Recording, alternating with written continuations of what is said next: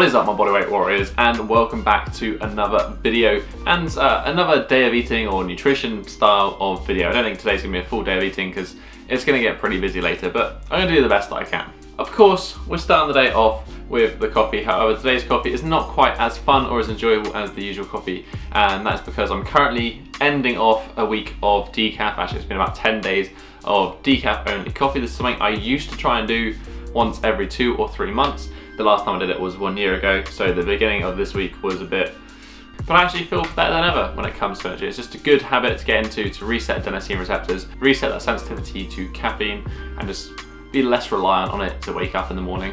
As you may be able to tell from the title though, we're going to be going over today that recipe that I mentioned in a vlog at some point in the past like few weeks that has been requested over and over and over again for me to go over, so I'll share that with you later, but for the moment I've just got to catch up with a little bit of work.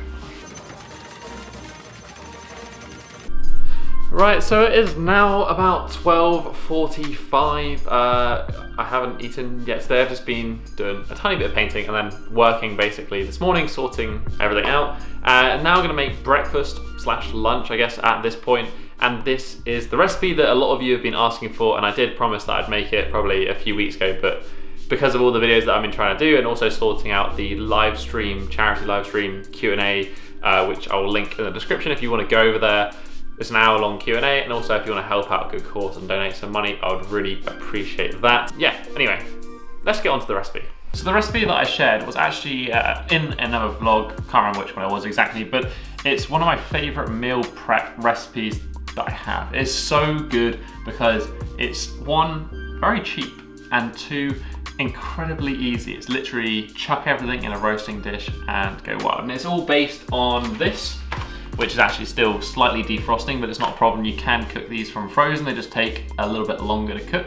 It's just 1 kilo of some free-range chicken thighs and drumsticks. So it's like a mixture of all of them, much more nutrient dense than your bland chicken breast. They taste great. You've got a decent amount of collagen in both the skin that's on there and also because of this connective tissue. The main thing is that they're cheap. They're cheap to buy, good quality. That pack there is around £4 for 1 kilo of chicken meat. So usually that will do for me 2 or 3 meals depending on how hungry or how much I'm trying to eat that day. Apart from that, you're just gonna need some vegetables. I'm gonna give you the specific recipe obviously in the link down below on my blog. There'll be the exacts of what I like to do, but you can kind of just freestyle this. I like peppers, tomatoes, and onions to chuck in there, and I go kind of a more Spanish-ish themed spices, but really you can do whatever you want. But as I said, full blog recipe will be in the description down below.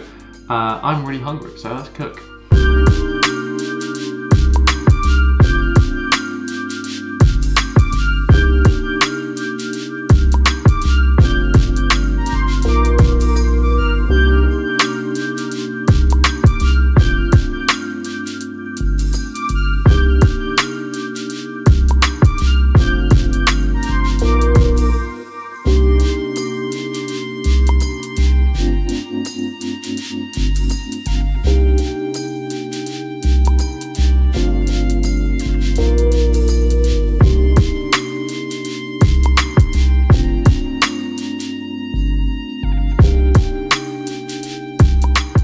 Right, so there we have the recipe, guys. Just a very simple one, as I said. It literally took me all about 5 minutes to prepare. I actually also chucked in a little bit of chorizo because I had some left over.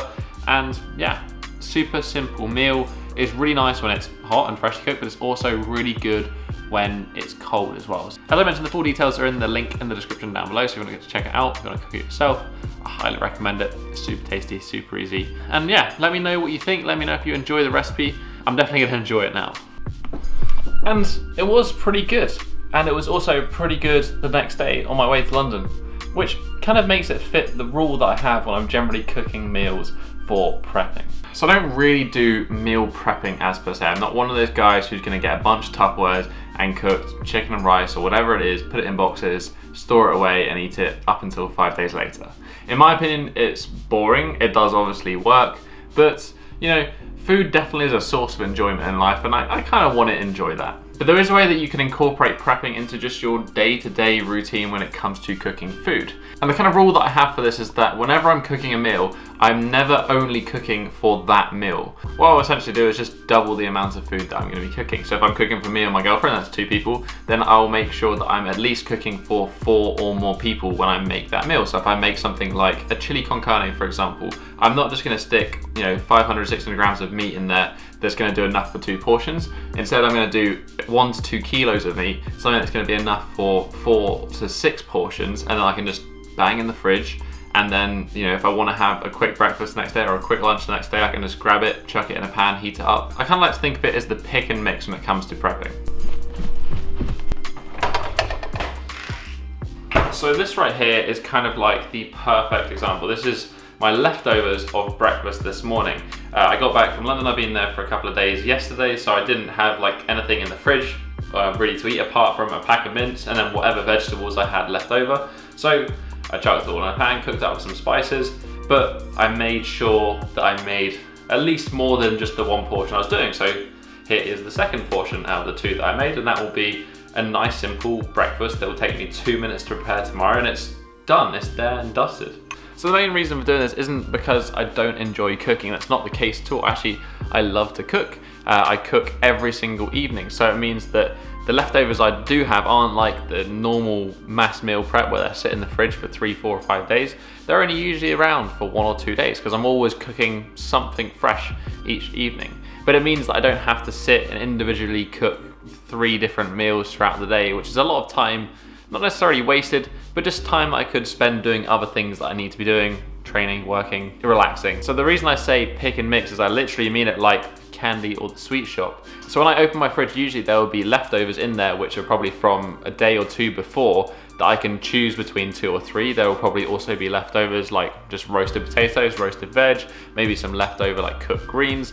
The idea is just having stuff that's very easily accessible and I can literally heat up and eat, and it's done. It is fast food, but healthy essentially. As the old saying goes, failing to prepare is preparing to fail. If you do want to prepare, then I do have a bunch of recipes on my blog. They're the recipes that I cook by myself. They're the ones that I use to do this sort of like pick and mix style of prepping technique. So if you want to try it out, those are maybe some ideas or inspirations, or simply just take your favorite dish that you like cooking and cook double next time you do it. It's literally the easiest way to eat well. And kind of when it comes to my opinion on nutrition, I've got several opinions, but one of my fundamental things is that you can eat whatever you want as long as you cook it yourself. That's kind of the rule that I'll go to at the very, very basic level. If you're cooking it yourself, you're doing a whole meal from scratch at home, it's not going to contain half the amount of crap as anything you're going to buy from a store. But that is just my 2 cents on this topic. If you have any techniques that you want to share with the other members of the Bodyweight Warrior tribe, then why not feel free to leave a comment in the comment section down below. Let us know what you do for your meal prepping. If you just enjoyed this video, you can just hit that thumbs up button and support the channel. Right next to it is that subscribe button if you want to join the Bodyweight Warrior tribe. But that has been it for this week, guys. I'll catch you in the next one. Have a strong week and